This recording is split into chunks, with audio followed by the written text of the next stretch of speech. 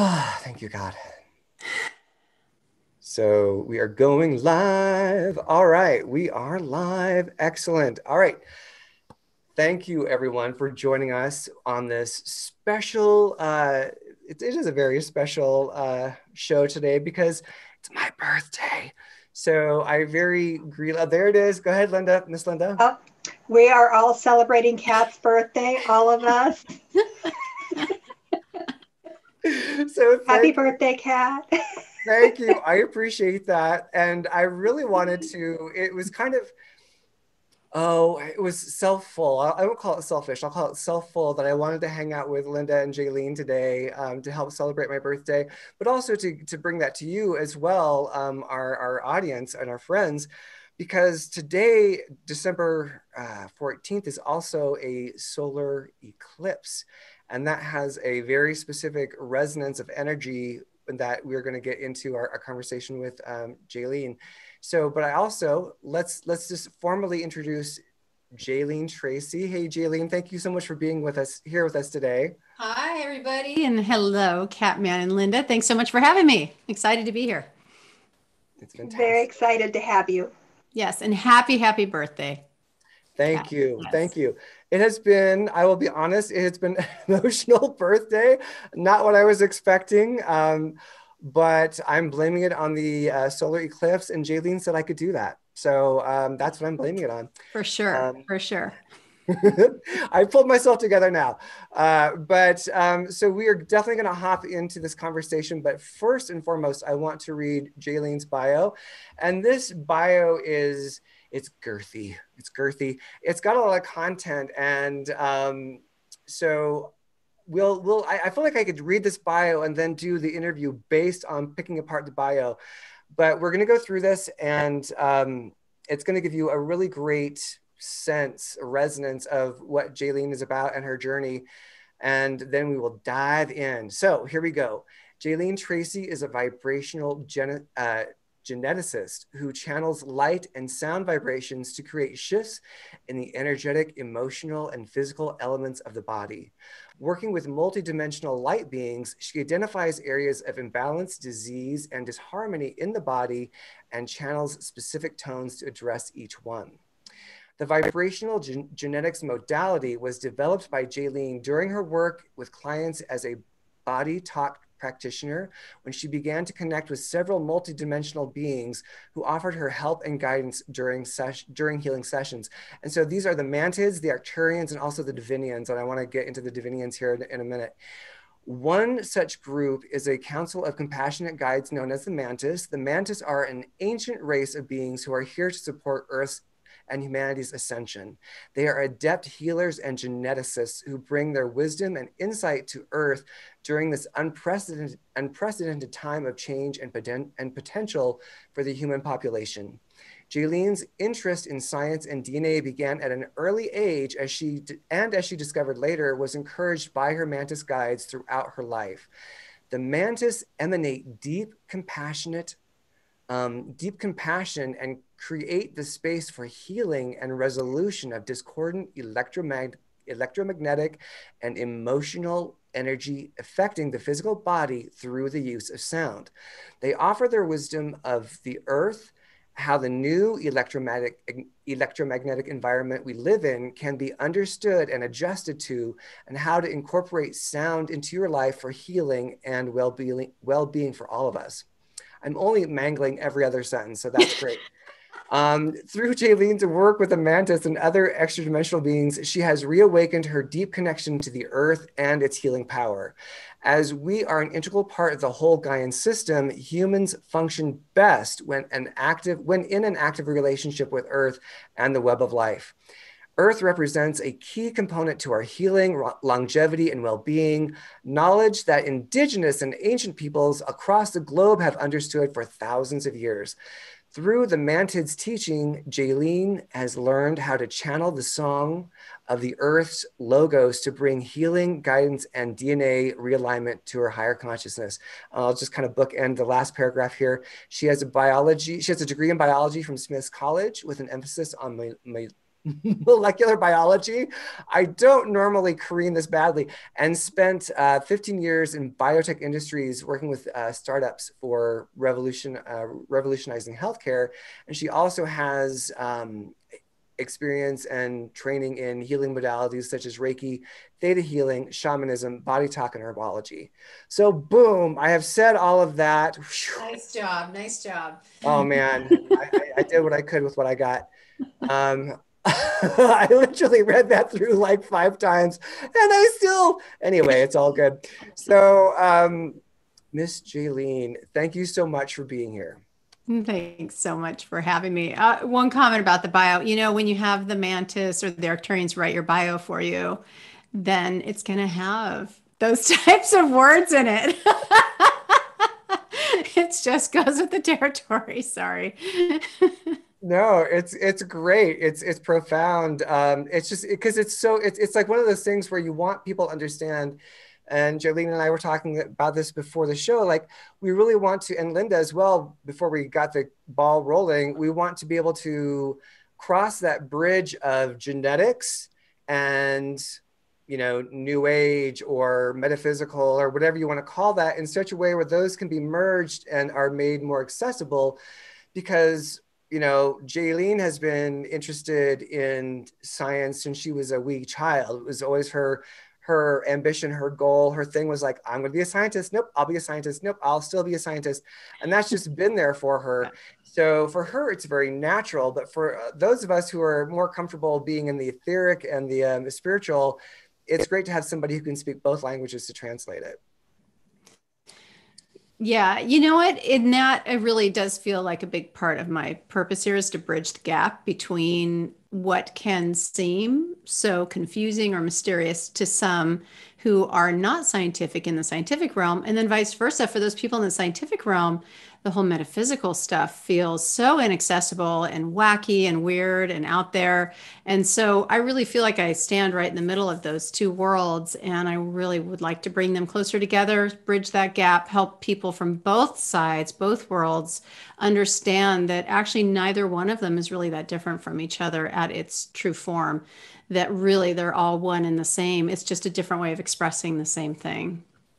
Oh gosh, I feel like that's a fundamental piece to stand on, because once you get into quantum healing and quantum physics, that's when you're like, oh, this is just like the left side, this is the right side, or this is the front, this is the back, but it's the Right. same, it's It's the the same thing. same stuff. Yes, exactly. And I do believe that metaphysics is a way of all of us accessing some of these deeper, more complicated scientific concepts that you really need to have a lot of very precise and well advanced equipment to confirm or to prove in a lab. When I say prove the way science wants things proven.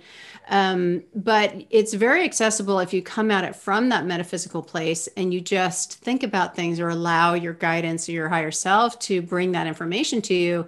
You're going to get to some of those same concepts, but because you're not getting to it in using the same steps of deductive reasoning or the experimental protocols that scientists insist on for rigor, then they don't put a lot of credence into those type of epiphanies that come from people exploring metaphysical or multi-dimensional realms, because it just to them seems like wacko stuff.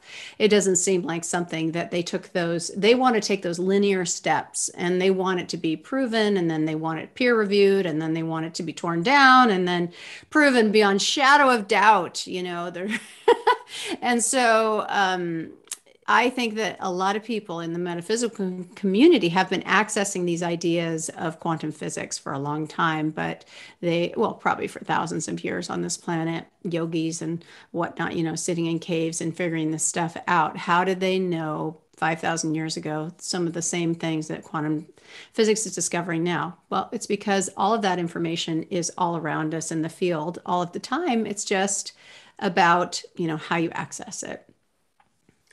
Yeah, I feel like that's exactly right on. It's like, how are they able to know? Because it's truth, because it's there, it's in, Exactly. It is what it it's, is. yeah, it's like the Yeah. Akashic records. It's like the quantum field, any of those things. it exists within and outside of space and time. Mm-hmm. And the thing is to learn how to bridge the gap so that it becomes self-evident, and it's no longer something. I mean, it's good to poke a stick at something to see if it's true. You want to put it through the test. Linda is really good about, whenever she's doing a modality and learning a modality, she's very rigorous. Like, you're going to have to prove yourself to me. You're you got to be real. And Uh-huh. I think that's Linda so with a wise. Y. Linda with a Y, exactly. Linda with a Y. Uh-huh. And my experience is, as I become more comfortable with my psychic self and how my empathy connects into the 5D realm, the quantum realm, whatever you want to label that, it's like, oh, this is here. You're going to bump into it because it's there. And people have been bumping into it from many different angles, from many different places. But when it's truth, it's resonant. And I'll be like, oh, don't forget that. I'm like, you don't have to worry about forgetting it. It exists. It's already there. You'll just bump into it again. You know what I mean? Exactly. Exactly. That is so true. And I would also bring that into the analogy of sometimes when I'm working with clients and I'm diving into their energy field when I'm working with them in that moment, and I'm getting a whole story about them. As soon as I'm done with a session, the whole thing goes away. As soon as I see them again, it can be 3 months, it can be a year later. As soon as I go into their energy field, it's like it's all right there again. And I don't think about it at all in between because I can't really remember it until I get back into that space with them. And this is, I think, this is the same thing. That's where I first started to notice it. And then I agree with you that the information is the information, the energy is in the field, and that's what we're accessing. It's really all it is about, learning how to access the field. And once you've learned how to access and spend time in the field and elongate those times that you spend in the field and learn how to be in the field simultaneously and also be here and also be able to focus in on this dimensional field, that's really where we're heading as a human race, right? The ability to hold that multidimensional focus. And I think that's, what the guides talk about a lot is that, all of that information is there. You have access to it. You don't need to be born, quote unquote, a psychic, right? That gave those people a much easier entree into all of that. But it's a muscle in the brain. It's an opening. It's a release of trauma from your emotional field, from your Akashic field. It's a process one can go through to become more and more open and have more and more access to the field. So I just wanted to add that angle too, because I think that it brings it home into something that's tangible for all of us. It's like, yeah, this is day-to-day life. This is where we're headed as a race. Yes. Go ahead, Lynn. I want to say too, in some aspects, you're bringing in something. The words that kept coming were evidential, metaphysical experiences. Where if you have an evidential mediumship, you're giving actual evidence. It's not, Right. hey, your dad's behind you and he's really loves you. Really? That's that's interesting. But when you bring in something that is a little bit more tangible into this world, Yeah. that somebody can look at and go, oh, I can see that, I can relate to that, that's in this world. That's what you're doing, is being able to meld those.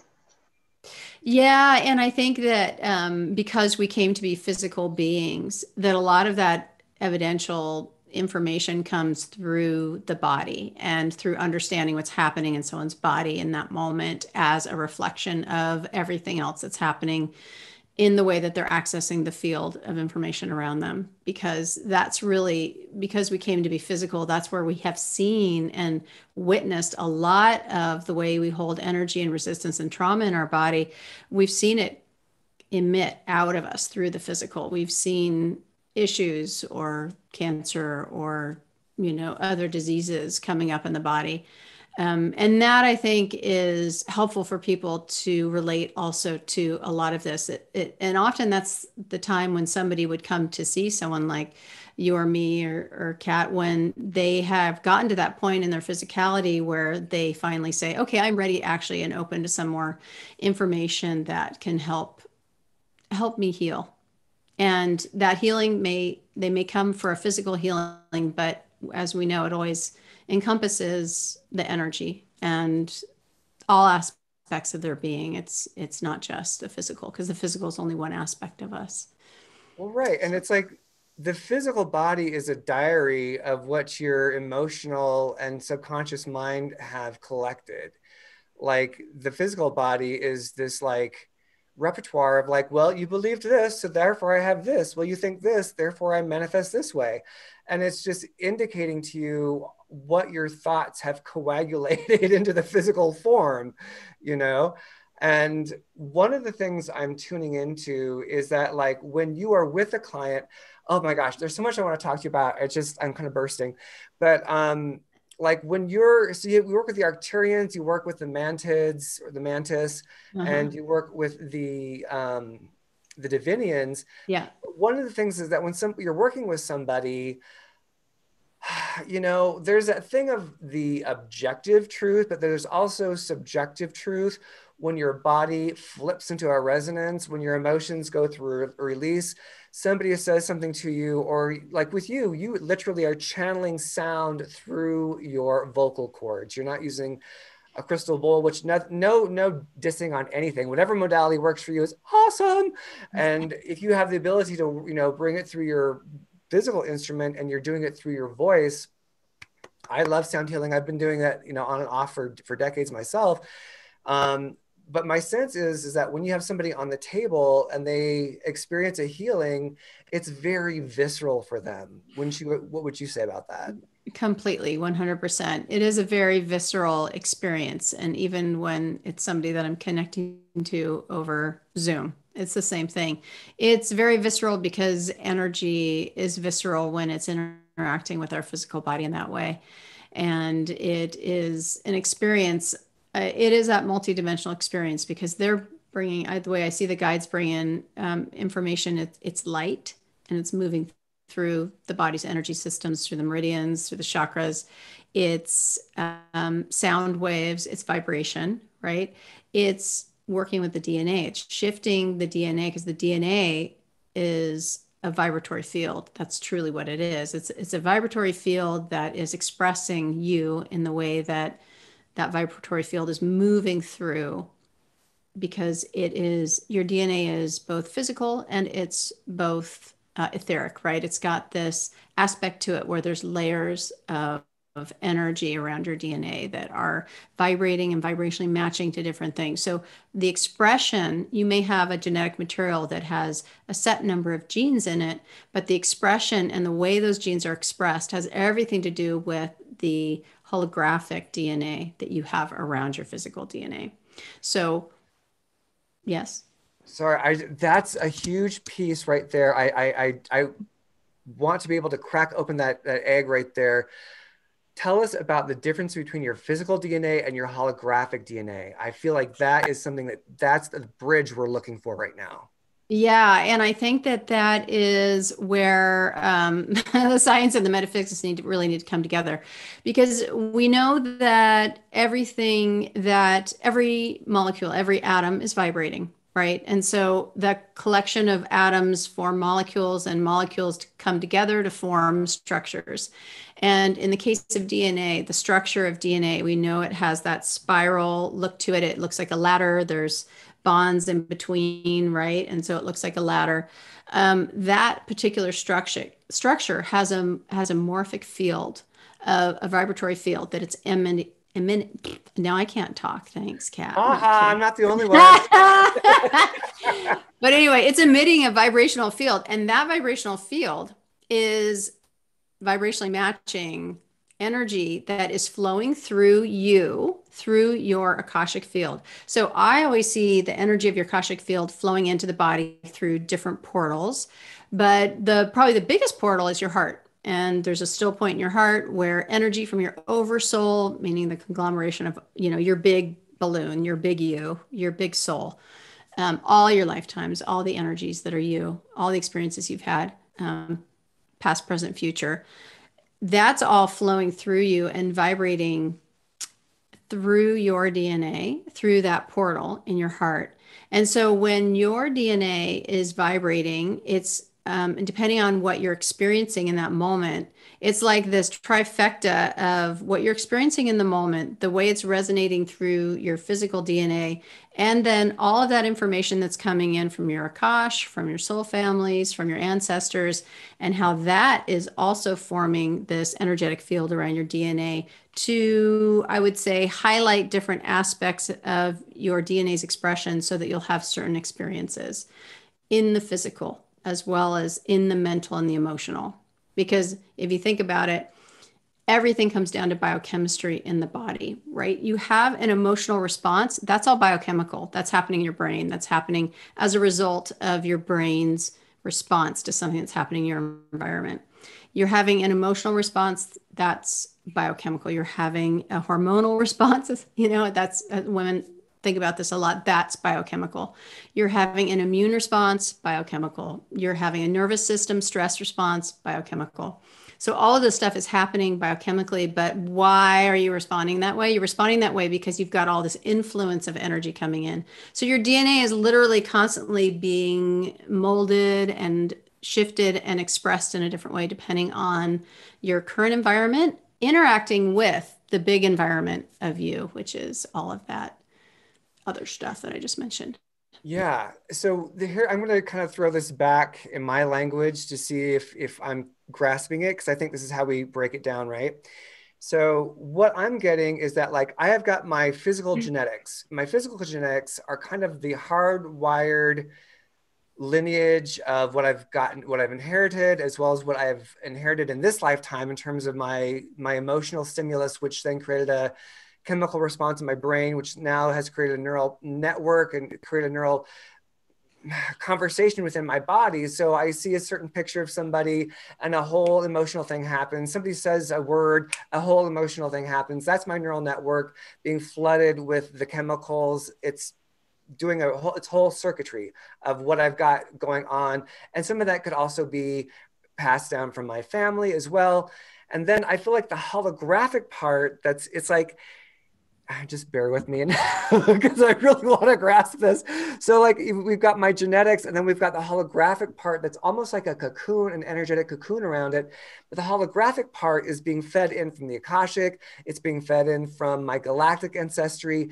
It's like the light body that is living around my physical genetic structure. And what we're doing at this juncture of our evolution is learning how to thread those together so they're no longer separate, but they're in harmony. Does that resonate? Or yes, that is a wonderful way to describe it. Thank you, Kat. That's a really nice way to describe it. It's like all of your potential is also stored in that holographic DNA, that cocoon that you talked about, that energetic cocoon, and it's multi-layered.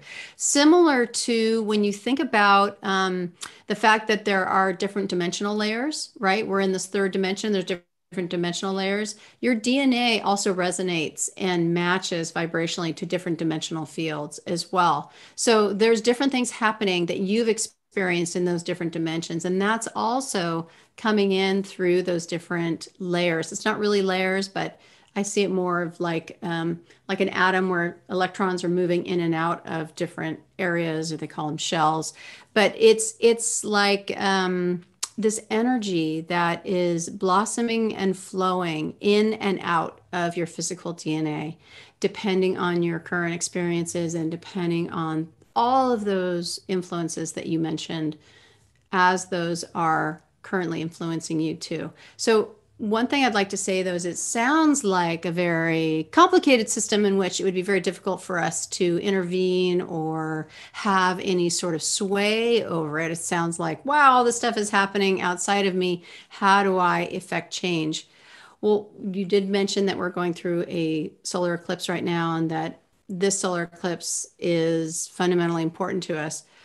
One of the really exciting things that's happening to humans right now is that we are becoming more and more capable of interacting with our holographic selves, with these amazing fields that we're in. And I can't hear you, by the way. we're just being really quiet. Okay. I'm like, I just wanted to make sure that we're not muted. I'm an out loud processor, so when people are talking, I'm like, Okay. Oh, yeah. Okay. It's unusual for cats. It's not unusual for me to be quiet in the background, but it is unusual for cats. So okay. I don't blame you. Okay. I'm ready. Anyway, now.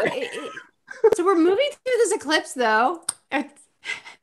We're moving through this eclipse, and this is a doorway. This is a gateway. One of the gateways we've walked through. So this year has been invitation after invitation after invitation to really release, explore, understand old patterns of energy that have been pervasive in our field through many lifetimes, certainly vibrationally matched in this current lifetime.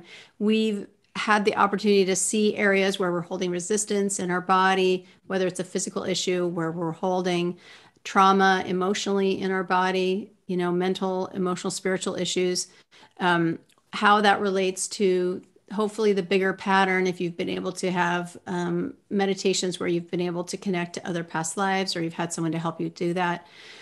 So we've had all these invitations. Well, this solar eclipse is kind of like a bookend to all of that. It really helps to tie it all together in a cohesive boundary. And then as we shift out of the energy of this eclipse over the next few days, then it's really our opportunity to start turning and to start greeting all of the potential that's coming in the solstice gateway on December 21st, where we're going to walk through. Literally, it's going to feel like all of your guides are around you, and you're literally walking through with all of them because they've been awaiting this momentous moment in their eternal now. So they've been there waiting for us, right? And we're going to walk through with all of our guidance so that we can start to emerge and start to embrace more of this holographic nature of ourselves, right? The ability to have more say over the way our DNA vibrates and expresses itself, the ability to really fundamentally interact with these aspects of ourselves that felt like they were out of our reach or they felt like they were beyond our control. But that's where we're heading. We're heading into a future where humanity recognizes itself outside of limitation and starts to embrace that idea that, no, I really do create my reality every second of my life. I'm creating my reality because I am engaged in my environment. I am engaged in the energetic field around me. I am reading it. I'm feeling it. I'm sensing it. And that environment is not running roughshod over my emotions anymore. Instead, I'm actually experiencing it real time, recognizing sometimes where I feel like I'm starting to shift out of the state of equilibrium and into a state of perhaps fear or distrust or something. But then I'm able to say, oh, I see, right, that's happening, but that's okay. I'm going to just allow that to roll through me. It's going to roll through me. And then I'm back to equilibrium. And I'm really now again going to focus on what it is that I want to be bringing in or that I am. I am the I am. It's the whole I am presence starting to come into the now. And it's all about the I am this, I am this, this is who I am, this is how I am. It's not about, oh, I really want to be that tomorrow. This is what I am right now. So I said a lot there, but I really want to emphasize that because that's what grounds all of this metaphysical is that it's about where we're about to become immersed in, right? It's about what we're about to experience as a race. And that's what makes today so exciting is because today is sort of the bookend of all of that work that so many of us have been doing. Yes. All right, Miss Linda, hop in. I'm hearing already a few people that I know when they watch this after today because the eclipse will already be done and they'll go, crap, I missed my opportunity. Now what? So for those people that see this later, that say, I missed those signs, I'm just now starting. What do you have to say to those people? There is no one who has been immune to the releasing and the reintegration that has occurred this year. Just because today marks a flag in the sand that says, hey guys, take a break, take 5. Now it's time to focus on letting go and absorbing all that you have been releasing this year. Everybody's been releasing. It's not just that today you do the release, it's that you've been doing it for the last 10 years, maybe. You've been doing it for the last 2 years, whatever, maybe just the last 2 months. We've all had multiple opportunities to come into a greater understanding and a release of what it is that has been keeping us in limitation and keeping us from really experiencing ourselves in the truth of our being. And so it's really not something that's just happening today. It's something that we've been building towards for a long, long time. And Right. for you, and what you've seen and what you know, when someone is resisting that or in resistance now or in the future, do you see common themes on how that shows up for people? Yeah, that is the one thing that I would say for the people that have been particularly resistant to allowing the shifts and the sort of the deep dive into understanding what's driving some of the pain and the turmoil that they're experiencing in their life. Um, I do believe for those people, it will become even more obvious and more acute after the 21st of December, because what really is something that the guides have brought in over and over again is that however you are vibrating after the 21st of December, whatever it is that you're matching, that you're feeling into, believing, holding intention on, whatever it is that you're focused on is really going to start showing up for you right in front of you in a really rapid way. So it's all about that instantaneous manifestation type of idea that we, I think, in the metaphysical community have been talking about for a long time. But it's really about personal responsibility. This is how it works. You've really got to be, and this is what the Arcturians have been talking to me about for years, about really human beings who start to understand how to manage and flow their emotions out of their body in an intentional and purposeful way, as opposed to just, like explosions and vomitous emotions everywhere. um, that those are the human beings that are going to start to have much more control over what they're seeing in their life and what they're experiencing, over the way that their reality shows up for them. So for those people that are not paying attention, who are not really participating in any way, yeah, lots of wacky stuff, even maybe wackier than what they've seen already, is going to start showing up, because there's going to be a harshness to it, an edge to it, because they're not actively engaging in a vibratory field that supports what they want to see. They're actually engaging in a vibratory field of just creating a whole lot more of what they don't want to see. And I feel like it's going to create almost like two realities for the people that are engaged consciously and the people that are not. It really feels like a bifurcation.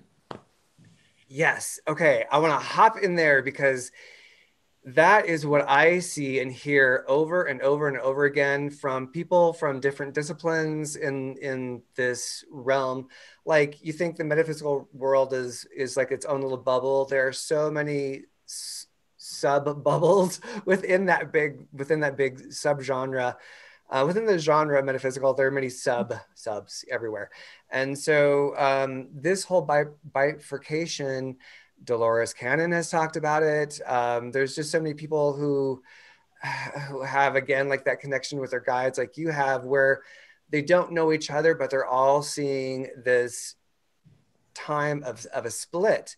And I think it's important to speak to that because it's not a punishment, it's our evolution. It is like we've had so much gooey, gauzy, soft time to figure this out. And now it's the quickening. It's called the quickening. Things are getting down to business. It's like, it's happening. It has to happen. It's part of our evolutionary journey, our spiritual evolution. It's call it the Ascension, call it Gaia's Ascension. It's here, it's upon us. It's kick and scream all you want or surrender into it because it's happening. And it's not from a place of harshness. It may feel harsh, but it's because you're not owning what you've created. And as cosmic galactic beings, when we keep acting like children and we keep being in this passive role of why is this happening to me versus why am I creating this, or why am I allowing it? What's the teacher showing up as, the devil with horns today, but it's actually a teacher. Like, the more that we resist our own sovereignty, our own relationship to what we're creating and how we create, yeah, you're going to find more suffering. It's just the outcome by denying yourself your own power. That's my little soapbox. So I wanted to step into this whole conversation about who your guides are so people can have a sense of that. This could be a whole show itself. So would you let us know about your experience of who the Arcturians are, who the Mantids are, and who the Divinians are? What is your experience of them? And I know that the Mantids started showing up. Mari the Mantid, your main guide, who's she's a 8 foot tall. You experience her as being 8 foot tall, but really having this Mother Mary type of energy to her. She showed up when you were doing this work, and you were like, I'm making that up. That can't really be happening. But it was like, lo and behold, this is part of your cosmic awakening into your galactic self. Give us a lowdown, give us kind of a profile of who your guides are. Okay. Yes. So Mari is the one that I feel has been with me my whole life, the one that has been sort of shepherding me along, kind of, nudging me gently or not so gently in the direction of things that I should be doing, things that probably I shouldn't be doing, definitely making things, I just feel like she's been there the whole time, sort of managing the process, and not in a way that feels as though I haven't had any say over it. It's more like I feel like we're partners, like we're in this together, and that she and I have, I'm sure we had some agreements before I came. And I think she also gave me a lot of space as a young person to just go F around, because I did for a long time, and I did not pay attention to all the stuff that was going on. I had some experiences as a young child that were very metaphysical. For example, I was drawn to play the clarinet. And this is one of these stories that I really love, because it wasn't until later that I kind of even realized the significance of what had happened. So in 5th grade, the band comes and they display all the instruments. And then you as a kid, if you want to be in band, you pick one. You're like, yeah, I want to play that one. Well, I picked the clarinet, which might seem an odd choice for a kid, but I was really intrigued by it. I wanted to play the clarinet. And then I got home and I told my mom I want to play the clarinet. And she said, oh, well, we have a clarinet. And I said, okay. And so we had a clarinet, and it was up in the attic. And so I went up to the attic and I found this beautiful wooden clarinet in this case that looked pretty tattered, like it had really been through a lot. Anyway, so I start learning the clarinet. I play the clarinet. At one point during playing, I was on my mother's side of the house, and I'm in this bathroom where the air always felt like that thick air. If you've ever been around spirit, the air kind of gets thick. Sometimes it can get cold, or you just feel the texture of the energy change when spirit is around you. I was having one of those moments. I was in there where it kind of feels like time stands still. And then clear as a bell, I thought it was off in the room next to me. I heard clarinet playing. And at the time, I didn't know what I thought one of my siblings, or I had a household, a lot of siblings and my parents. So I thought somebody was playing the clarinet or was playing music. And I ran out there, and there was no one there. And in fact, there was nobody in the house. The entire house was empty. My mom was outside in her studio. And so I ran out there, freaked out, saying, what, because I heard it so clearly. So I come to understand later that my mother's first husband, who died in a tornado, played the clarinet.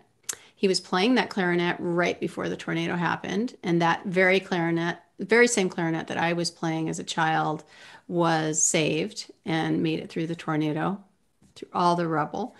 And that I had been drawn to this instrument, I do believe, because I think that, he probably wanted to have one of my mom's kids, even though I wasn't his kid, but she's from a marriage after he passed. but play that instrument. And he wanted to hear that instrument around. And so anyway, it was just a remarkable experience that I didn't really get the grasp of until later. So I was having experiences like that, and I'd had a few more things happen to me like that where I was interacting with spirit, but I just wasn't ready for it. And so I spent my young life not focused on that kind of stuff, but always, always, always with the science and the DNA. And anyway, so fast forward to when I was studying body talk and was doing session after session after session to get certified. And I started to see Mari coming up through, like you said. She was this enormous being. She had this cloak on. She had this triangular head. I didn't know she was a mantis at first. I was actually having a reading with somebody else, and she said, "There's mantis all around you." And I said, "Oh, that explains the triangular head." And then other people had mentioned that they saw her. And so really I came to understand that this being had been around me all the time. Then she started showing me some visions of me in the crib and her standing right there. And anyway, so I've had this long relationship with her. She's very much like a mother to me and has that Mother Mary energy. She feels very warm, comforting, nurturing to me. She comes in and she helps people expand their compassion through their heart. The healing that happens is always through the heart with her. And then along that path, before even that I had found Mari or discovered her, I had been very drawn to the Arcturians and connecting to their message. And I had listened to other people who channeled the Arcturians and talked about working with them. And when I heard their light language, it's like something lit up in me and absolutely it's like I felt like I could understand what they were saying without really knowing, exactly what it was when I would listen to the light language. And so in my meditations, I started to connect more and more with their energy, and I could really feel the vibration of them in my body. And then also with my healing, I noticed that they started showing up in my healing, meaning I would feel their energy and I would know it was theirs because it would always arrive in a white blue light or in a very blue light that would come in. And subsequently, the Mantis work with a green light. The Arcturians work with this blue light. And then the Divinians were a group that I started connecting to. One night I was doing something where I wasn't really thinking, I was focusing on, I was actually putting ornaments on a Christmas tree several years ago. And I just felt the presence of these beings come in and start to talk to me. And they started to share with me, they started to show themselves to me in my mind's eye. And they had these very large heads and tapered down at the chins. They were explaining to me that they're no longer embodied, but they are, this is what they look like. And the purpose of them coming in now is to help humanity to expand and to shift the way we think about aging of the brain, the function of the brain, neuroplasticity, new different plant substances, fungi substances that can help our brains, working with the energy of the earth for our brains. So they bring in a lot of that wisdom because our brain being that central computer for the human body is really important for us to understand how to work with the energy of the brain because it's also, it's a tool of our nervous system. It's part of our nervous system. It's part of our way that we're decoding and understanding our environment. And so they recognize that for humanity to truly evolve, we have to evolve the brain. It's one of the fundamental places. We're evolving through the heart, but we really must evolve through the brain as well, because it can be a very stubborn aspect of our expression that keeps us from truly embracing, embodying what the heart brings to the table. Well, I feel like the brain and consciousness, we are like toddlers in the baby pool who don't get it yet. Like, and even the people who are on the cutting edge, it's like they're just the ones breaking the edge of the baby pool, being like, oh my God, there's actually there's an ocean over there, you guys. It's not just this little kiddie pool that we've been splashing around in, thinking we're getting our degrees, thinking that we've mastered it, because it's so much more vast than that.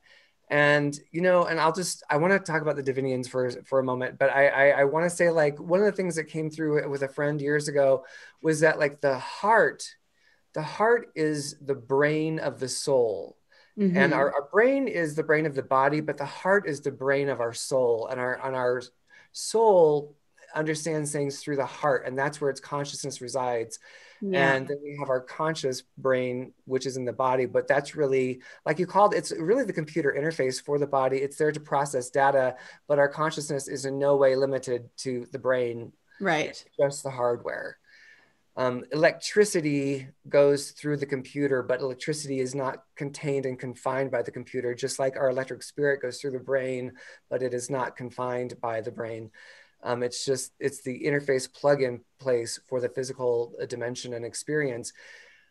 Who the heck are the Divinians? Where do they come from? So you can Google Mantids, or Mantis, however you want to, that is. And you can Google Arcturians. They're from, and so I would like to know where you experience them from, but I really want to know, because my feeling of the Divinians are that they're half celestial and half human, that there's some sort of a crossover between the two but what is who are the Divinians? Where do they come from? What's their origin point? When I first started connecting to them, they felt extremely far away to me. So the Mantis feel right here to me. The Arcturians feel close, but a little bit further away. And I'm speaking in just sort of generalities here, but the Arcturians feel like they're not that far away from us physically, right? Like they feel like they vibrate in a way that I'm very familiar with, that feels familiar to me. The Divinians do not. They feel very 13th dimensional to me. They're not the way they vibrate, it's a very high vibration, very celestial, and it's very far away. It doesn't feel like something I can access as easily. It's something that is more of a tenuous connection that I have with them. They have always been there, and they come in during sessions at times, and they come in during my meditations, and I feel like they show up when they want to, and they're not as focused on humanity as, say, the Arcturians or the Mantis. They kind of come in and they drop these pearls of wisdom in for me, and then they're sort of off again. So they feel like a group that is from a very, very, very, I would say, ancient aspect of humans, meaning before we were on Earth, right? When we were in other star systems. And so we've experienced them, probably several of us on this planet, or thousands, whatever, of us on this planet have experienced them, but it would have been in lifetimes long, long, long ago, because they have not been embodied for a long time. So if you think about them embodied, it would have happened many, many millennia ago. But if you think about them in energy form, then they have this, I know that when I'm talking to them, and they have this influence on my practice on the brain side of things, that I'm just tapping into a very narrow part of that, or a very small part of what they have to offer, right? That I do believe, with the shifting that we're going through right now, that I believe that their influence is going to start coming more, or I mean, perhaps influence isn't the right word, but their presence is going to start being felt more and more here, because humanity is evolving to a stage. They've also talked to me a lot about the process of going from being form to formless. And that is a process that all beings go through. And that's one that they've moved through, from being embodied in the physical to unembodied. And that is one that human beings are going through as well, albeit it's a very slow process. It's not going to happen tomorrow. We're talking thousands of years from now. But it's a process nonetheless that we are undergoing. And there's facets of that that become accelerated in certain individuals who are spending a lot of time in different dimensional fields. Mm-hmm. So for those people who are traversing dimensions and spending a lot of time in other dimensional focus fields, they're starting to experience some more of those facets of becoming less physical. And that's the other thing that the Divinians talk about a lot. And so there's a crossover there. I'm just kind of tuning into everything as you talk about this. It feels like they were, you know, like you said, like they're distant cousins because they've moved on to other things, but they're like, oh yeah, let's help those guys. And so, you know, they kind of come back with this information of like, oh yeah, we can help you as part of it, because we don't understand the brain. You were chatting with our buddy, Karen Swain, and I will put links to your talks with Karen Swain's under this conversation that we're having today. But you were saying how like their heads got bigger because their brains kept expanding.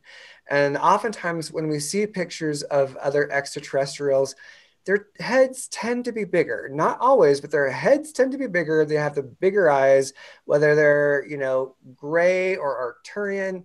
And also when you say these things, it's like saying they're human, which, well, what human are you talking about? We've got like all kinds of different humans, you know. And so you say Arcturians, there are different beings within that continuum that we call Arcturian. But there's this point of our evolution where we change physically because it's just part of our trajectory. What do you have to say? I feel like you have something to say about that that's kind of help ground that in for people, like how our brain will grow. Exactly. So our whole physical being is undergoing a metamorphosis right now.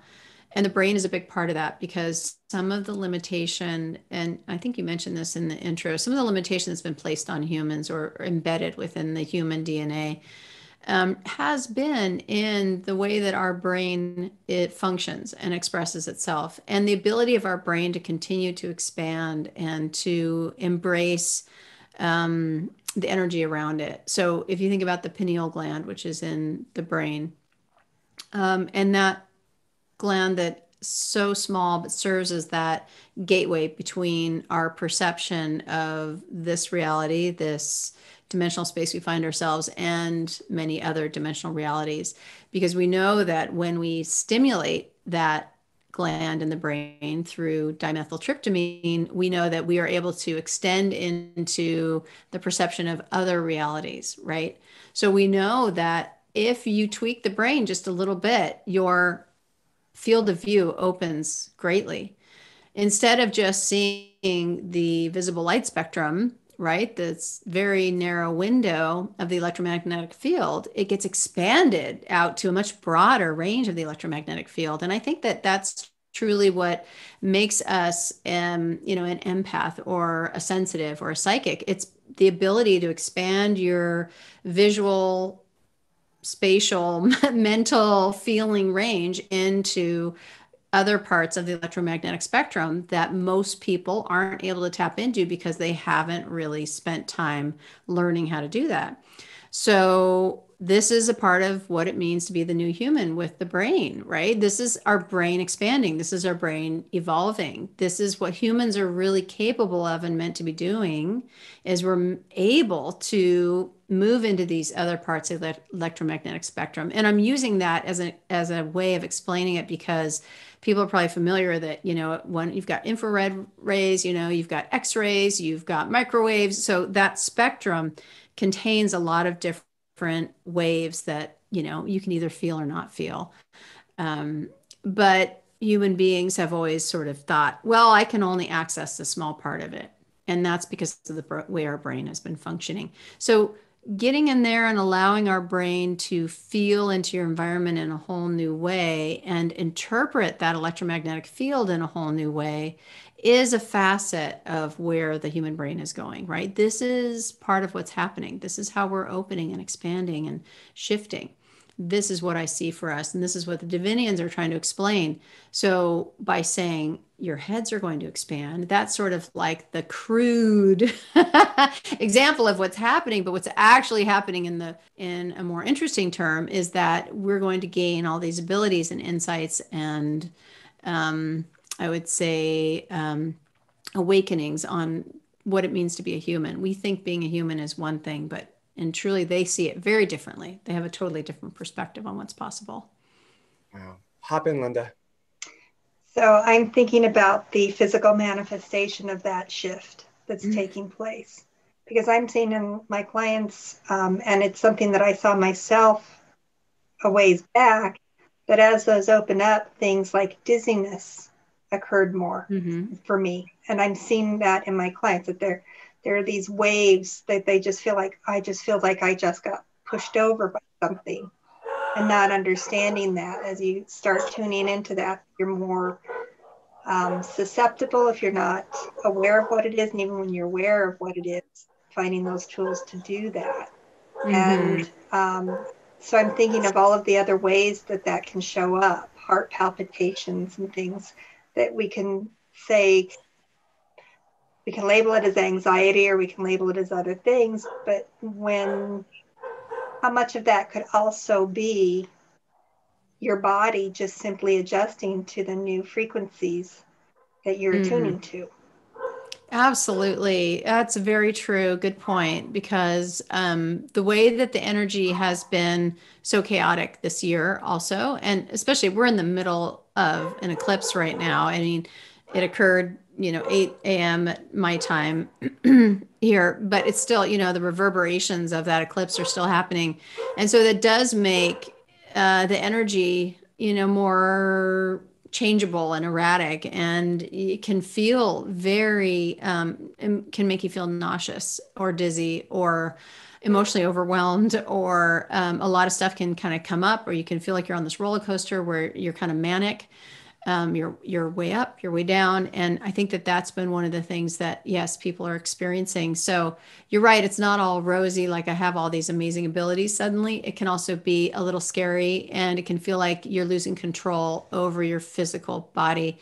And that can, I think, be a little alarming at first when it starts to happen to you, because it can feel very unnerving to have your body feel like you don't have control over it. Like, and this is one of the things that I found, is that when you start to have those sensations in your body, you really need to get outside and get barefoot and ground into the earth, drop your energy from your root chakra down into the earth, get connected to her energy. I practice something called the 5 movements, which are up on my website for free. You can see them there. That helps ground the cosmic energies with the earth energies, bring it into your heart, and then offer yourself up into service as that expression. I find that really helps. But whatever it is that you do, whether you practice Qigong or do some kind of movement that helps move that energy through your body, whether you like to get into water and swim, if you can get into the ocean, if you can take a hot bath, that's another thing that helps ground and clear that energy as well. But do something that moves your body and gets you connected to your body and connected to the earth. That'll help that kind of energy roll through you and pass through you with less collateral damage, I would say, and help you feel reintegrated and rebalanced again. Movement, dancing, and then of course we haven't talked too much about toning, but toning is something, when I do my 5 movements, I tone at the same time. So when I'm connecting to the earth, I like to also tone. I like to, if I'm feeling particularly sort of out of sorts, I start toning before I'm going to do a session. I tone, before today we all speak, I tone, because it just brings my energy into equilibrium. And it doesn't have to sound like anything in particular. It doesn't have to be of a particular note or frequency. It's really, whatever sound comes out of you is purposeful and is meant for that moment, because whatever sound comes out of you is a reflection of your energy field. And so if you're feeling particularly stressed, the sound that comes out of you might not sound that great, but it's authentic to what you're experiencing in that moment. And it's beneficial for you to just release that energy, no matter what it sounds like, and let it be and let it flow. Because if you continue to do it, you'll notice actually the tone and the quality will start to smooth out, and you'll start to feel better in your body. You'll start to feel calmer, less stressed, and then you'll start to notice the tone starts to even out and sound probably a little better to your ears. If you can't think of any, when I do tones, you guys have, if you've heard me on one of my meditations or YouTube, then sometimes it sounds more melodic and sometimes it sounds more like a high pitched tone, depending on what the purpose of it is. Mhm. But people can also just say om or ah. You can make a vowel sound, whatever feels like it gets the energy moving through your body is totally fine. It doesn't have to sound any particular way. I really want to emphasize that to people because there shouldn't be any barrier to you starting to hold elongated notes and vibrate through the throat, because that's really going to help your whole body come back into equilibrium through the vibrational field that moves through your vagal nerve, that is going to help balance your brain and your heart and all the other organs in your body. So on that, I want to talk about, there's like three things that I want to somehow congeal together into one conversation. One of them is you said in your oh my Lord, you said in your introduction, or I said it best I could, that you sing the song of the earth logos. So there's singing the song of the earth logos. There's connecting the light codes that are in the holographic field around our genetics into our genetics. And for me, I think there are light codes within our genetics that are just waiting to be turned on. And my sense is that doing these light language, light songs, channeling this music, first I want to know what the Earth Logos song is, what that's about, and then also like being able to wake up our genetics, being able to wake up our DNA, so we wake up the light codes that are already within the DNA. Does that make sense when I say there's light codes already within the DNA, right? It does make sense, right? So it's as if you've got genes that aren't being expressed, meaning you've got the DNA there, but there's no protein being made to do the function in the body to bring it into that next phase of ability, because there's no, there's no promoter sequence there to take it into the technical, but there's nothing turning that gene on, right? So it's the same kind of thing. It's like you've got it there, but it's not being turned on. No one's flipping the switch on. And I do believe absolutely that there's sections of our DNA, and you probably have heard that people have talked about portions of the DNA being functional and then parts of it being called junk DNA. And I do believe that in these stretches of DNA that we have not assigned value or function to, that there is a lot going on in there. Not only have we been intercalating and integrating the biomes of other organisms on this planet throughout our evolution that carry information and carry ability with them. But also, there's sections of DNA that I believe have been embedded. And I think that we've had a lot of, I would say, intervention and interaction with our DNA code from different beings that have come to either help humanity or sort of stifle humanity, depending on what it is that they wanted from humanity. In however they wanted to interact with us or see us blossom and grow, right? There's been a lot of different beings that have been here who've had different agendas.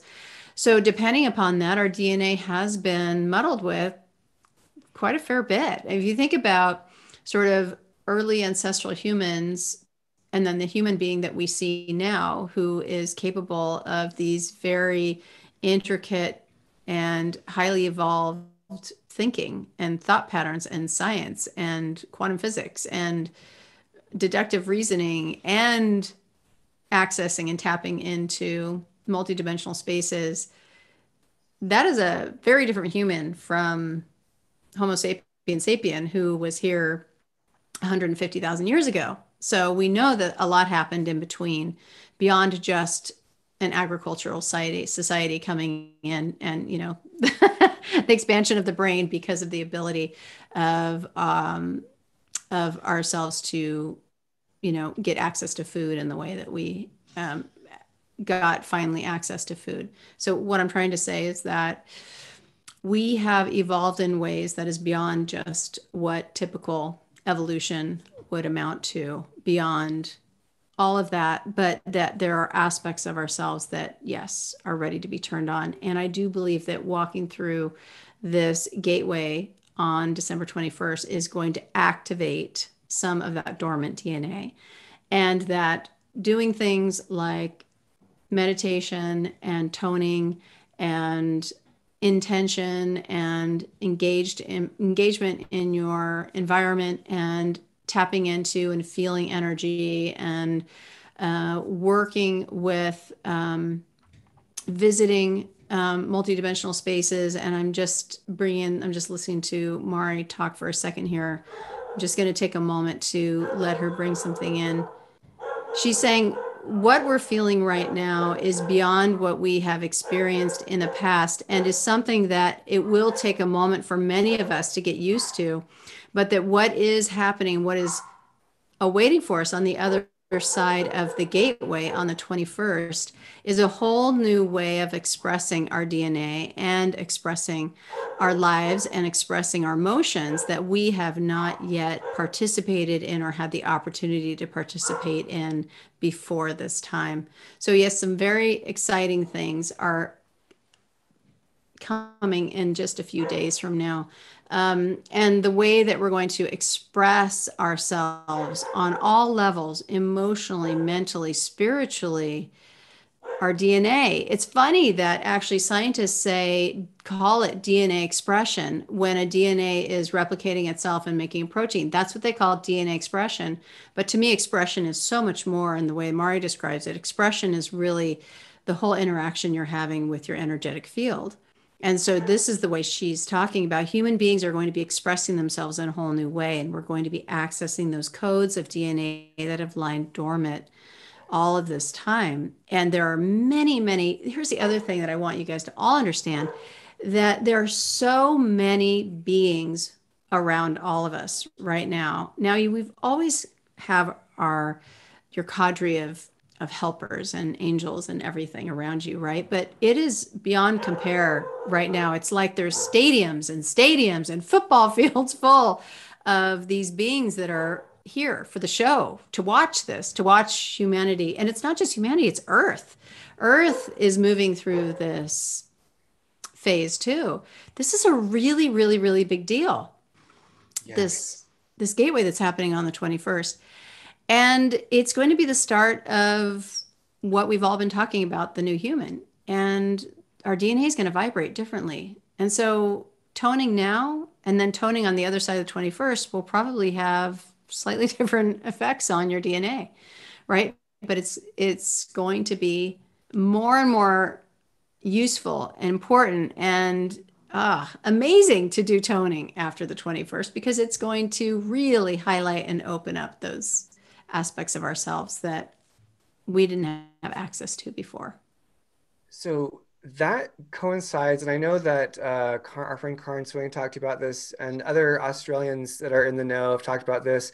There's some, like, and I'm gonna, forgive me, everyone from Australia, I don't mean to mangle this. There's some box. It's in their sacred. It's like this really interesting structure that's in Australia. It's like Uhuru, or did I say it right? Yeah, I believe so. Okay, if I didn't say it right, I apologize. But like, so there's this box, this cosmic box that was given by Palladians, which sounds so woo-woo, right? But again, it's coming in from different angles. Different people are saying this from different places who don't have a connection to each other. So there's some opening on the 21st, and my legs are tingling because I can feel it. So it's something that's happening that is a shift. And as you talk about it, I can tune into it, which is why I'm like, whoa, at the moment, I'm kind of vibrating.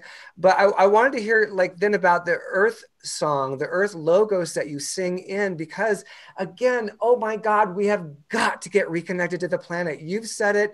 Other people have said it. We absolutely must get reconnected to the planet and stop fearing our biome, our own like bacteria and all of our own stuff. And other people's like, we've got to get past that fear into this reconnection.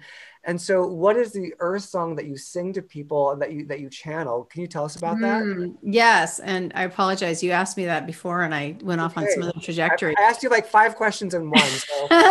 So. Anyway, yes, the Earth song is basically the way it occurs to me. It's that vibratory field of the Earth.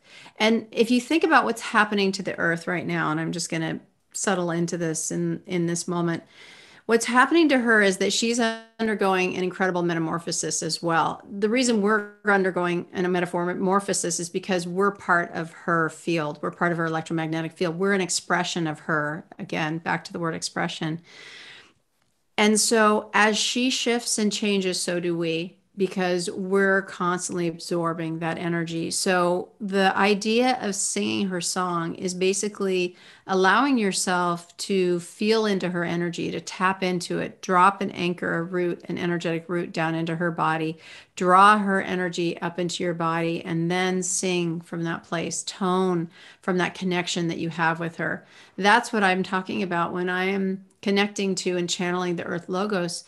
It's the resonant field that is emanating from her. And also, the Earth Logos represents this collection of beings that are here in residence to support her.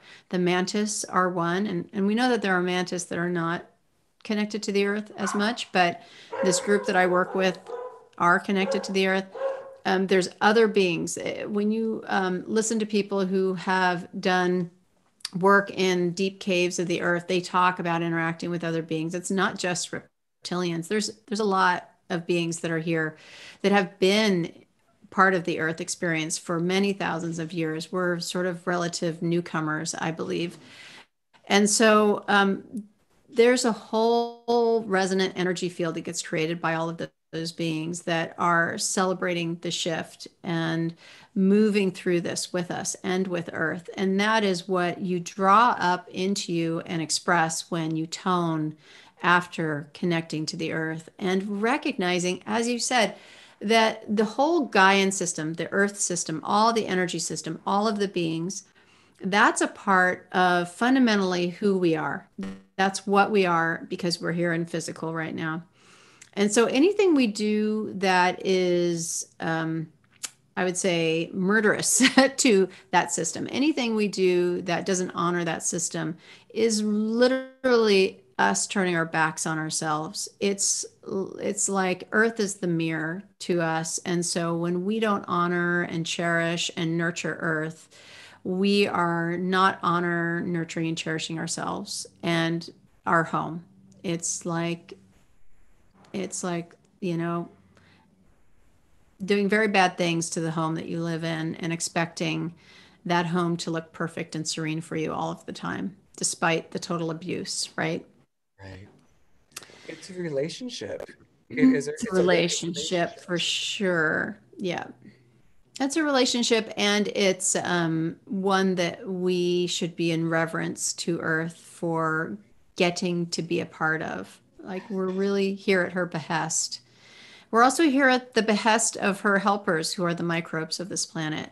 Really, we're here because we are a very advanced and I would say evolved form of a microbe, really. But that's her fundamental unit of life on this planet is the cyanobacteria, right? That's the fundamental unit of life. And from that evolved many, many, many things. We are one of those branches of evolution. Wow. That's just, it's so humbling to think. It kind of puts us in our place that we're one of the microbes. We're part of her microbiology, and we're one of the like sentient. I mean, they're all sentient to a degree, right? But like we're kind of the rebellious sentient microbes who think that Yes. we're at the top of the food chain and on all this BS that's completely disconnected to reality. And we've run amok. Like the ego connected with this biome or with this micro. Say it for me. Exactly, microbiome. Microbiome. So the ego connected to the microbiome and got like that got infected with this ego and got all high and mighty over nothing and created all this chaos. I know that it's much more complex than that, but that's just kind of breaks it down where it's like we are, we are allies, we are servants, we are coexisting. I had a profound experience this summer where I had grown up. I told Linda about this, but I had really grown up kind of like afraid to be alone by myself when I was a little kid, and being out in nature was scary to me. And this summer, I had like this rebirth experience where I just was like, "Oh my God, I'm so sorry. I'm so sorry. I love you, and I'm here, and I'm connected to you." And now I feel this like regenesis within my relationship with nature, and it's what I pray for everybody because nature is our medicine. We come from the earth, we return to the earth, and the earth is our medicine. And I would love for you to just kind of speak on how to, in this time where people are afraid of their bodies and they're afraid of each other and they're afraid of all the external things of being invaded, like how can we reclaim our power in that relationship? And what does that look like when we strengthen our natural biome and our immune system? And if you would just speak from your heart about that. Yeah. And that's really important right now because, especially as we're moving and shifting through all these transitions, it's really important that we nurture and honor our bodies as well, because as that expression of earth, and that we come into a cohesive, congruent relationship with earth. And in, like you said, instead of fearing what is part of the earth, we learn to work in harmony with it and in balance. And so we learn that there are so many, many millions and millions of viruses on this planet. And it's not so much that we need to fear viruses, is that we need to learn to heal our bodies and fortify our bodies, become resilient in a way where we can continue to have harmonious relationships with these microbes that don't take us out and bring us to the brink of death or even to our body's inability to function anymore, because we're not overreacting to things in our environment. If you look at how many people are allergic to things that they were not allergic to before, peanuts, milk, whatever it may be in the environment, there's so many more people allergic to foods now, based on the way that foods are produced and based on the toxin load that we're all exposed to now. It has told our immune system that there are many, many things in the environment that are foreign and that are unrecognized and that should be responded to in a really acute way.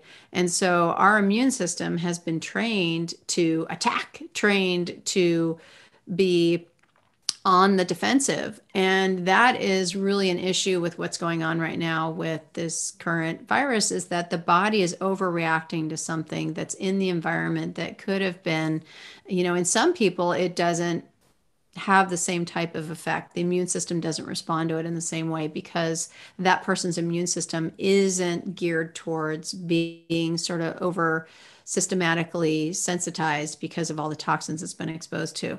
So what I would like for people to understand is that it's really important right now to reduce your toxin load, to make sure that you're cleaning up your tissues, cleaning up your brain, cleaning up your body, getting rid of heavy metals, and also to fundamentally make sure that the energy drivers in your body, your mitochondria, which are also little organelles that are in every cell that produce 90% of the energy in your body, that those are nurtured and those are supported. We want to make sure that your body has everything it needs to have an appropriate immune response. And a lot of that immune response is modulated by your microbiome, and your mitochondria. So your mitochondria are like another facet of the microbiome. You can think of them as like little bacterial organelles that live within the cells and create our energy. So again, there it is with the microbes really keeping us alive and making it all possible. So what can you do to support your microbiome? You can eat a very fiber-rich, healthy, low toxicity diet. You Organic. can make sure you're getting plenty of healthy fats, not too many of those processed foods, overly, like flour rich stuff that just kind of sits like cement in your gut. Make sure you're getting the things they like to eat. So you're not eating for one, you're eating for thousands. And those thousands like fiber, they like a whole variety of fiber, and they like lots of fruits and vegetables. And they like the whole rainbow. They like the rainbow. Think of all the phytonutrients you get from the rainbow of foods. So this is all kind of basic nutritional stuff, but it can't be emphasized as being more important right now in a time when our microbiome really needs to be strong for us so that we can be resilient. And we need our mitochondrial to be really strong too, so we have enough energy to feel like we can adapt to these changes that are happening outside of us.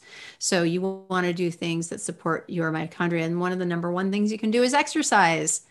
And then the other thing you can do is eat that healthy diet. And then another thing you can do is there's some supplements you can take. They're all on my website that are also really beneficial for your mitochondria. But I would say that that's so important right now, is to really help your body to be resilient and to work in communion energetically with your microbiome to keep your nervous system from running roughshod, right? Get a handle on those emotions. Start to become the maestro of your emotional field. Start to understand what that means. Why are you having these extreme emotional responses to things? How can you help ameliorate that? And start to function and flow in your environment in a way that's in harmony with the earth, in harmony with the microbes, and in harmony with your whole emotional field. So I know that's a whole lot, but that's really, I would say, kind of sums up where people should be thinking about spending some time right now to weather whatever comes. This is what's happening right now is one virus. There's going to be more because our environment is so toxic, right? So there's going to be lots more to come. So let's, instead of being afraid of it, let's start to learn how we can be healthy despite what's happening around us. Yeah, I think that is so powerful to realize this. People are like, oh, 2020, it was so hard. And I'm like, oh my God, that was a teaser. That was a teaser. Like things are here for radical change. And it's for you to own your space. It's for you to take up all of your space to become, I use the word a lot, but sovereign in your body and sovereign in your thoughts. And am I perfect at it? No, but it's something I get to be challenged with every day. And to not be like, oh my God, tomorrow I have to make a 180-degree change and get it all, like, no, like have a conversation with your body, have a conversation with your emotions. When you start doing something good for yourself and you're like, oh, that felt really good, the thing that you were doing that didn't feel so good, that starts to fall away. And it's like you start to embrace a habit at a time, a nice habit that feels nourishing and self-care at a time.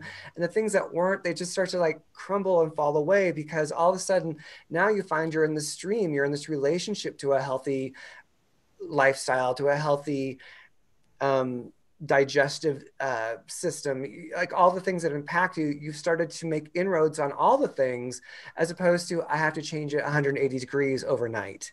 Like be loving to yourself as you transform. Be steady, but be loving, Mm-hmm. Absolutely. Because you don't want to create stress in your system by trying to be healthy, right? So absolutely, that's a really good point. Yeah, Yes. and so we're like at an hour and a half, and I could just go for another hour and a half more. But I wanted to ask you, and you can say no to this because I did not ask you before the show, but I wanted to ask, and so anything you say is okay. Would you be willing to do some sound work with us as we? Sure. Would Yeah, you? yeah, absolutely, of course. Okay. It's like birthday bonanza bonus. I know, right? It's your birthday. I can't say no to you. Come on. You could, but I'm glad you're not. And I think actually that it's also a really good thing to do during the eclipse energy because it will help all of us to emotionally and energetically ride through this last sort of bit of chaotic energy. Yeah. And it's not to say that, and one little word of caution I want to add to all this stuff. I'm talking about a lot of the potentials that are coming and a lot of, kind of like closing that chapter of everything that's happening. It's not that you'll never experience another, difficult emotional interlude again, or have something come up that's difficult. We've got the holiday coming for goodness sake, right? But,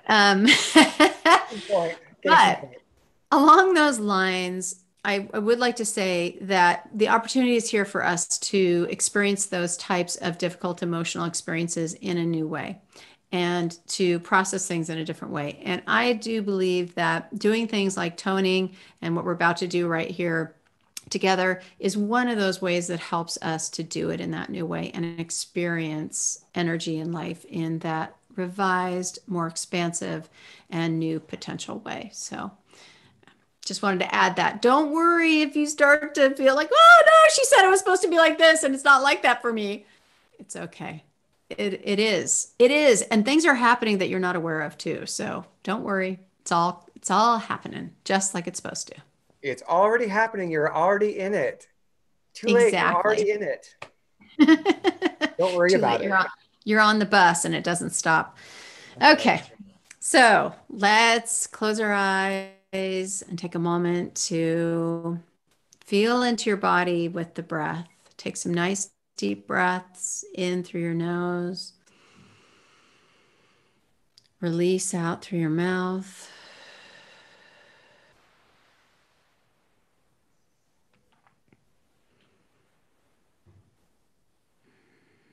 And Mari says she wants to bring this energy today and expand our heart field. So as we're closing down this eclipse and feeling those emotions rolling through us today, she wants to bring a little love and expansive energy right into the center of our heart to help us to feel that compassion and love for ourselves as we move through these energetic shifts.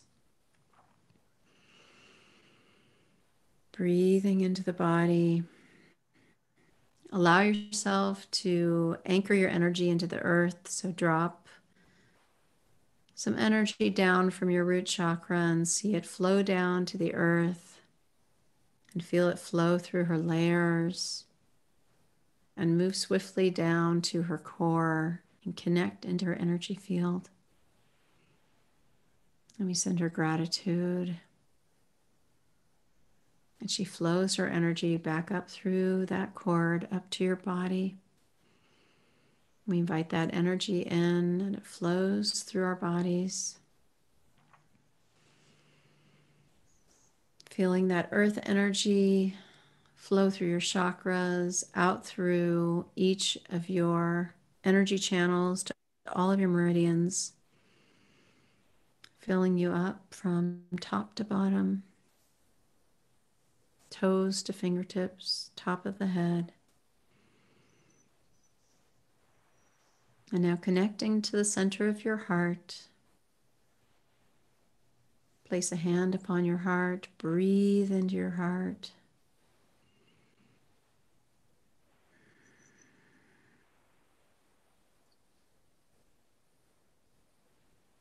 Begin thinking about something that puts a smile on your face, a connection you made with another person, a beautiful vista that you saw. A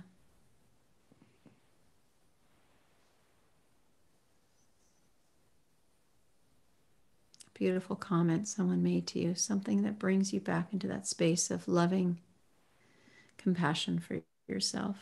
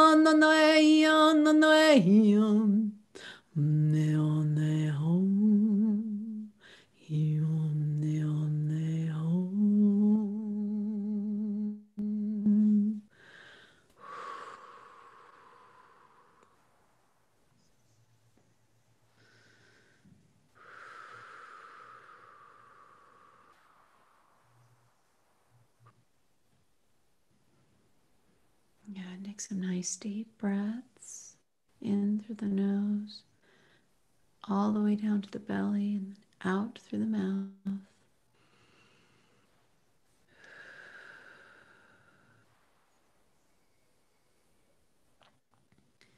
Releasing into the full acceptance of all that you are, aligning to the path of all you have been, all you are now in this moment, and all you will be. You are beautiful, you are loved, you are cherished and honored, you are seen. This is your truth.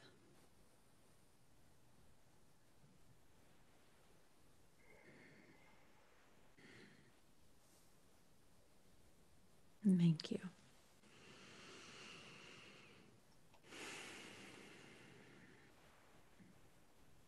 Thank you so much.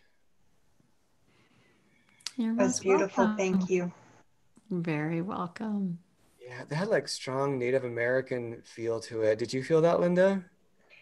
Yeah, because I was hearing some of the same words of the chant that I do that I learned was calling my ancestors. Yep. I think that's true because I think the Native Americans have been singing the Song of the Earth for thousands of years, and all, indigenous people from all over the world have. They had ears to hear it. They stepped into that vibratory field. They understood it. They felt it. They knew it. And we're only now in the last, couple hundred years for us people that have not been walking that path of the indigenous of this world. We're starting to remember and to hear it again and to connect to it and bring it back to the surface and back to share it with others. And Yeah. that's Again, it's like it that song exists. Like you just channeled it, but it exists. And so someone can channel that same exact song who's never heard it before because that song exists. It's alive, it's real, it's part of what the earth is singing into her skin, into her pores, out through her body, into the trees. Like that is one of her songs that she sings, and we all have access to it. So yeah. All right. So I want to say these last few things. Everyone, you are welcome to, if you enjoyed this conversation with Jeilene and Miss Linda and myself, please share it. You are welcome to like and subscribe. You are welcome to hit the notification bell so when these talks go live, boom, it shows up for you. We have Miss Jailene's information down below, so you can go to her website and it has more of her work there, and you can work with her directly, obviously. And also we have a little thing if you want to give us a little donation and buy us a cup of coffee, a virtual cup of coffee, you can do that and help us support us on our way. And we have a Facebook group as well that we invite you to come and share and have fun with us there. Did you have any last things that you wanted to say, Miss Linda, to Jolene, or any last thoughts at all before we give Jolene I keep calling Jailene. God love me. Before we give Jailene the baton. Well, adding to the housekeeping stuff, make sure that if you like this, like, share, subscribe, all of those things, but also comment. We love to hear comments on YouTube, not just Facebook, but we also love it on YouTube because it helps it be promoted to other people. Reach out and share, and also be willing to give us ideas of things that you like to see and like to have more of.